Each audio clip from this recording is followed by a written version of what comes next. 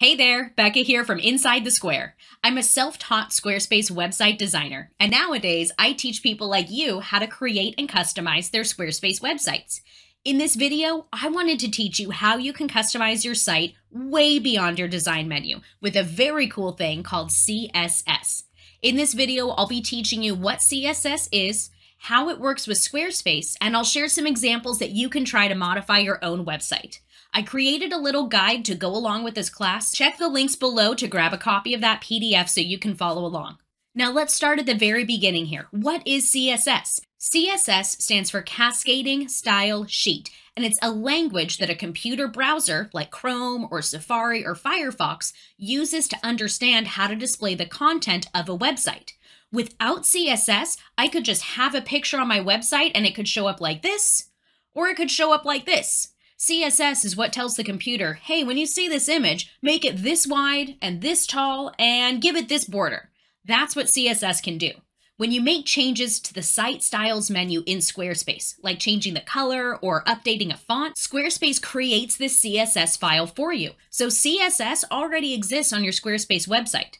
But what we can do as Squarespace designers, we can actually modify that code by adding our own. Because it's a cascading style sheet, it will always take that last value and update the content to match it. So if we add our CSS at the very end and say, hey, go ahead and make this button this color, the browser will pay attention to our code instead. Pretty cool, right? Now, something you need to know right out of the gate is that CSS will not break your website. All it does is change the style. It does not change the way a website works. It cannot change the function of anything. CSS can't calculate something like a countdown timer. It can't take someone to a page if they click on something or take any type of action. All CSS does is change the way that things are displayed on your website. It's in the name. It changes the style. Cascading Style Sheet. So that's why it's amazing to work with Squarespace. If you type CSS code into Squarespace and it does not look the way you want it to, you just remove it. Everything goes back to the way it was before. We can't edit the main style sheet that Squarespace creates from our design menu. All we're doing is adding stuff to the end of it. That's what makes it a great language to use in Squarespace to make all kinds of changes so your site is extra unique. Now here's the cool thing about using CSS in Squarespace. Squarespace gives everything a code name. If you want to use fancy technical terms, we can call it the selector. Now for this example, I have an image right here. And let's say I want to give this image a border. I can say SQS block image, that's the code name, and then I can say border 5px solid red. I want a border that's 5 pixels in width around that image, make it a solid line, and make it red. And it'll look like this. But here's the trick. The browser is going to read that selector, that code name, and it'll say, anytime I see an image, I'm going to give an image that border. That can be a good thing if you do want all of your images to have this border, or maybe you want all of the read more links on your blog to have a border. You can use that same selector to change everything. But if all you want to do is change just one image, you can do that in Squarespace. Squarespace gives every content block a block ID. And if you add that at the beginning of your code, it says, hey browser, when you see this block, if you find this image in it, give it this border. Pretty cool, right? It's just a really creative way of speaking the same language that a computer is speaking. That's all we're doing with CSS. So here's another example for you, thinking about those blog links. Here I have a blog page on my website, and I have my read more link at the bottom. Well, what if I want to make that look like a button?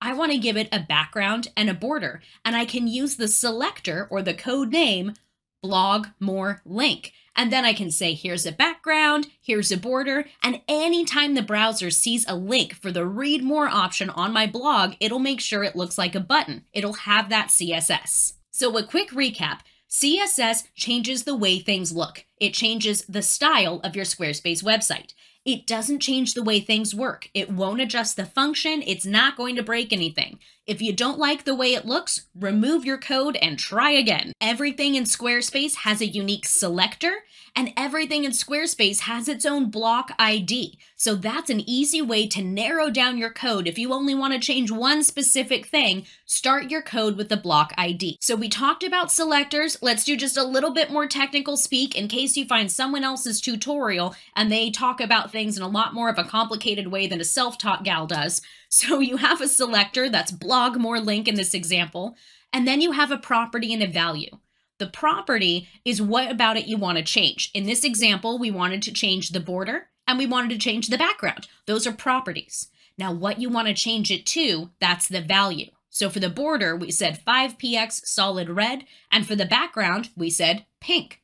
That is the value. So again, you have a selector, a property, and a value, and you have a CSS code. Now I've got one more pro tip for you before I send you off to work on some practice exercises on your own website, and that is a very important thing to share. Literally, the word important.